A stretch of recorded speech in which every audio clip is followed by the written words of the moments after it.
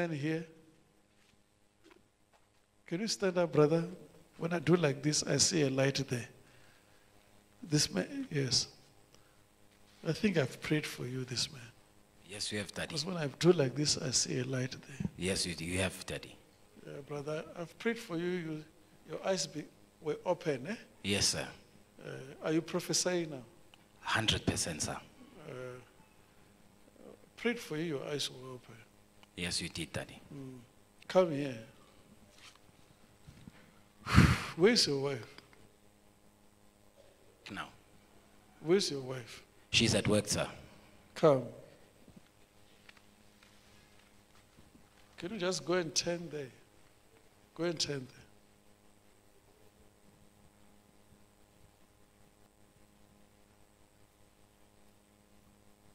You know, a person like me, when I say, go and turn there, don't concentrate on walking. Concentrate in prayer. Come back. Because I want God to show you something. Go and turn there. In your heart, pray. Stop there.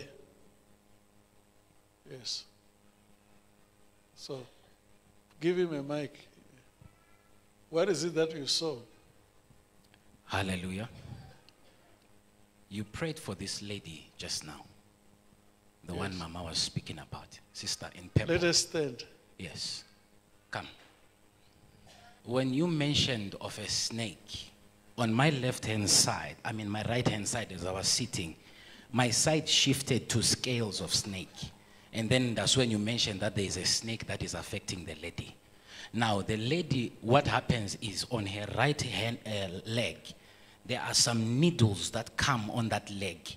So sometimes when she walks, she feels like there are needles coming from her leg, the right leg. It's true that what he's saying? Yes, Daddy. Eh? Yes. Yes. So, my brother, Daddy. we are not talking history. Yes, sir. You go back. You are talking history. You are talking about when I was praying for her. Yes, sir. I said, God want to show you something. If not, you prophesy people, things will never happen. You see vision, this, because this thing has been happening to many people. Yes, you understand? Yes, and it's also happening to you. Yes, so, walk. Leave that lady, you sit down with your needles. Stop there. Yes. That's where you see something when you're there. What do you see?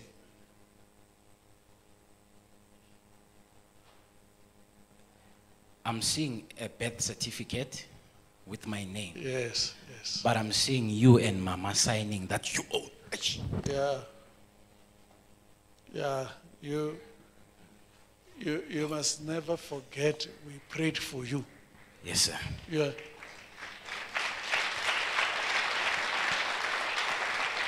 Because I want to tell you.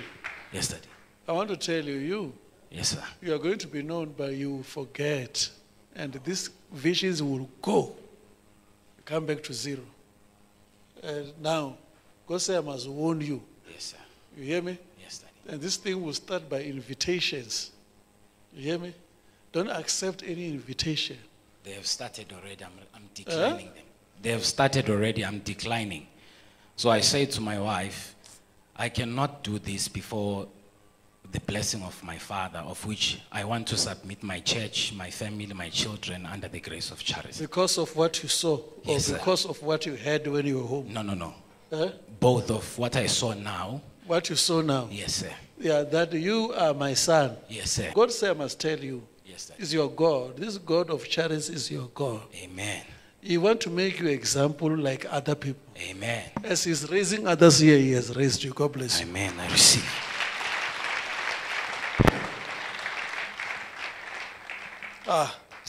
You know, because after he was prayed for, I heard he will have invitations, this man.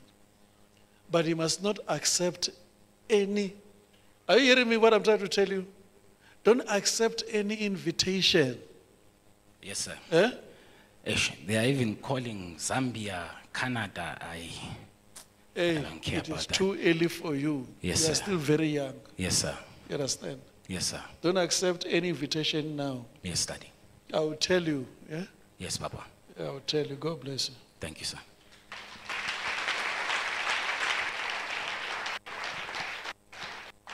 Because that brother, he sees something when he's sitting there. Come back. Give him the mic. We hear. This thing is interesting. When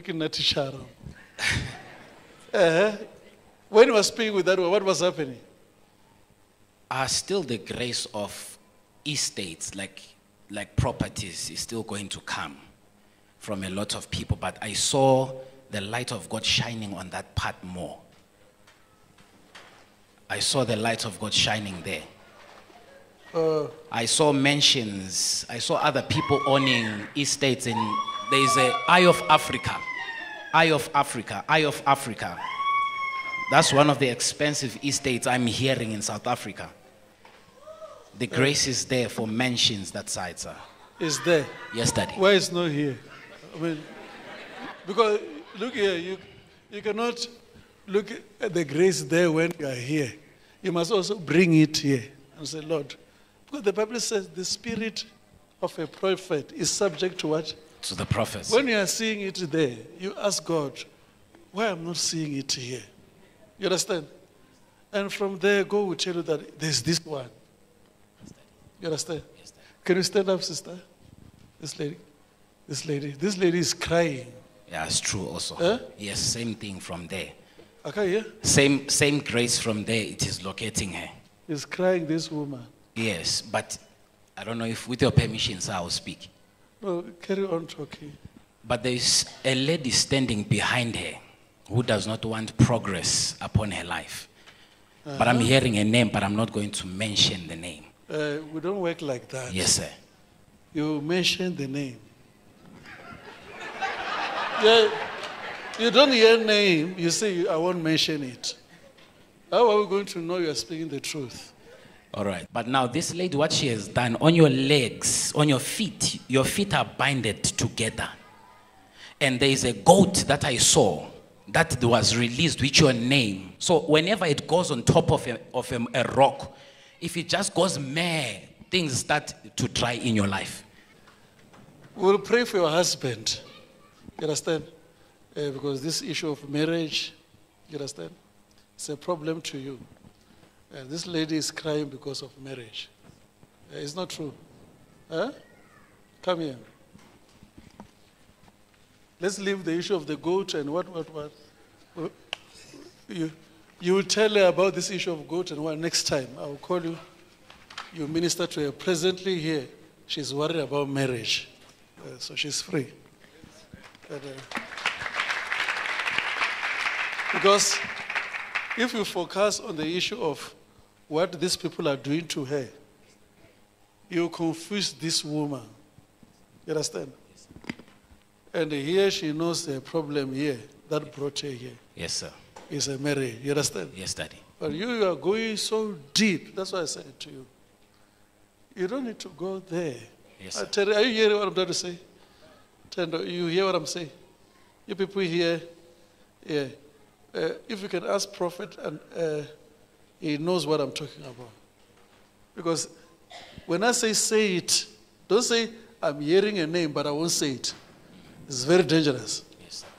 Because that person will demand to know the name, will take it further. And here you are, can you see that? Your screen, you are talking about someone's wish. Now, we don't talk many things when we prophesy. Yes, Daddy. Just say you're going to have a pig. Yes, sir. We pray for you. The prayer will complete what you are saying. Amen. God bless you. You heard, Mama? You are free today. God bless you. I'm just trying to speak with him because he's a prophet. Speak with Terry the same way. Tendo, Prophet Emmanuel, he knows. Prophet Korombi, they are here. We've got many prophets here today. So, and Bishop also, she's here. So, you people here, you heard. You don't mention anybody's name. It goes far. You understand? Because this lady, We don't even know whether you are from. Where do you come from? Which side are you coming from? You? Where do you come from? Originally, where I come from, 𝗬𝗙𝗃𝗧𝗧. Yes. Yeah, where And then I married at originally? 𝗬𝗥𝗢𝗣𝗏. Eh? I married at 𝗬𝗥𝗢𝗣𝗏, but I'm from 𝗬𝗙𝗃𝗧𝗏. Yes. Because the reason why you see me, I'm still standing. We don't condemn witches. You understand? Because witches, if we call them, this witch is Maria. The Bible says our fight is not flesh and what? And by blood. So if we tell my sister, the people who's witching her, what we do in spirit, we can remove the person without telling her. You understand? I'm sure you heard, Terry. You heard what I'm saying. Yes, we normally, you pastors, you are hearing. Come to my sister, we pray for her according to the problem she's facing. But deep down, we remove the thing that Satan is using. If God says we must say it, it means there's judgment. That person is supposed to die if we say it. So presently, the person can take this woman to court. Can take this woman to court and say, you know, what. That's why I say it. After you say it, you will know that it's wrong to say it. Because you're not supposed to say, there's someone, but I won't tell you. Can you see that? So sister, that prophecy was given you is a true prophecy. But it's not for now. You understand? It's not for now. Go fight for it. God bless you. It's like God wants to bring back what He has started 2015. You know, can you see that, Mama? Yeah, and bring all my children, my sons, these people here. They start to prophesy. I want to see that boy because of what he saw. Greetings, viewers all over the world. My name is Apostle Gabriel. I came to 𝗔𝗽𝗀𝗀𝗏 at the beginning of this year. I believe that as I was coming here, there was already something that was prepared for me by God, by the grace of 𝗔𝗽𝗀𝗏𝗏. To take you a little bit backwards, I was located on my midweek service by the apostle. He called me out and said, you want God to use you. And he prayed for me, touched my ears. I felt a pop in my ears. He touched my eyes. My eyes started to see in the realm of the spirit.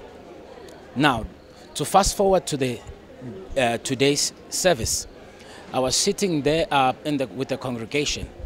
The apostle then called me out and then said, as I'm pointing that side, I see light. That brother there wearing a blue shirt, stand up. When I stood up, he said, I've prayed for you before. I then confirmed to say, yes, it is true. You have prayed for me before. And then he says, now you can see, right? I confirmed, yes, to be true, that now in the spirit I can see by the grace of God. He then says, no, walk here. And as I was walking on the front of the pulpit in front of him, he mentioned that I want God to show you something. I want God to show you what it's really supposed to be seen now. He made me to walk. I walked down this side to all the way back to where I was. And then he said, walk back again. And then he said, stop where you are. He said, what do you see? In that moment, God had revealed something about a lady that he had ministered to. So in other words, I was just saying, okay, this is what I actually heard. It is actually true. I'm hearing what our father actually heard or saw. He then said, no, I'm not looking for that one. Walk again. I walked backwards and then I walked back up front again. He said, stop right there. And then he says to me, now tell us, what do you see? In the realm of the spirit, I immediately saw a piece of paper. To be precise, I saw the diagonal part of the piece of paper. It was written adoption certificate, and it had all my details, all my full names. And then below I saw Daddy and Mommy in the Lord. They were signing that birth certificate. Immediately when I said, I saw you signing this certificate, I felt under the anointing. I was so pushed by the anointing. Why am I saying this? It is because I have been praying for a very long time. I've been asking God to give me a spiritual parents, spiritual guardians who can actually mentor me and drive me towards the goal of what? Of ministering, of being a pioneer of what? Of the gospel. So all my years since I've been following up on the works of God, I have not been getting the opportunity to be called a son. This is my first time ever I started following the journey of my calling. To be called a son in the house, to be recognized as a son, and to be announced as a son. It is my first time, and of which this, what happened today, it is not by any chance, it is not by circumstance, it is not by the free will of man, it is ordainedly coming from heaven. So what the man of God said to me today, he says, listen, son, do not be fooled. Whatever you have gotten, this grace of seeing in the realm of the spirit, hearing in the realm of the spirit, it is the grace of 𝗔𝗧𝗀𝗏. It is the grace of 𝗔𝗧𝗀𝗏. Why was he saying so? It is because he had advised me before on my first encounter with him when he was praying for me. He says to me, I'm seeing your church in Kempton Park. I confirmed to be true. He then said, I see problems with that church coming. You need to go back because I hear 𝗤𝗏𝗏. Oh man, it did not even take a week. I mean, already where we were, they were already telling us that we are making noise. They do not want our church anymore because we are making noise. Tenants are complaining that our church is making noise. So that week he prophesied me. The manifestation of that prophecy, it only stayed 1 week. During that course of the week, we could not have our Saturday services. Why? Because already a complaint had already been lodged. Now he says to me, I want you to go back to 𝗤𝗏𝗏. Go back to where you started, because that's where we actually started our ministry. So why am I giving you this recap? I'm giving you this recap to understand that this is not a fallacy, or this is not something that he read from a tabloid. This is not something that he Googled about me. The man doesn't know me. The man has never heard of me. But he was precise about what I was desiring. He was precise of what was happening in my life. So I want to thank the man of God, and I would like to thank the woman of God, our mother in the house, and the grace upon this house. For he says to me, listen, do not take any invite so far. Do not take any invite from any man of God. I want you to be what? To be reserved. Do not take any invite. I then take it to account to say that I've been getting invitations back home in Botswana. There are some brothers who are inviting to say, please come next year, let us do something. So my father in the Lord is now saying, please, for now, no more invites. So this is an advice to every young pastor growing, every young servant of God growing. If your spiritual parent gives you guidance, he gives you a direction, your father is not jealous of you. Your parent is not jealous of you. What am I saying? Your own parent cannot give birth to you to be jealous to you. No. So he gives us this direction so that we may learn. They have passed through. They don't want us to go through. So I urge you everywhere, woman of God, servant of God, when you get a spiritual guidance from your spiritual parent, please take it into consideration. Do not look down upon them, whether they are old, they are younger than you, whatsoever, you are more anointed than them. Please, God loves those that he disciplines. God disciplines those that he loves. So I pray that this word that I was given, it will stay and manifest in my life today and forevermore. Thank you so much, viewers, and be blessed. Importance of having a spiritual father, we are not taught so much in the churches that we've been to or whatsoever. We were not given the real reason why you need or why there must be a spiritual parent. A spiritual parent, it is more like an ambassador for you who speaks on your behalf in matters that are urgent, in matters that are critical. A spiritual parent is the one who watches over your upgrowing in the things of God. Your spiritual parent is the one who shows you the direction in the realms of the spirit that are going to manifest in the physical.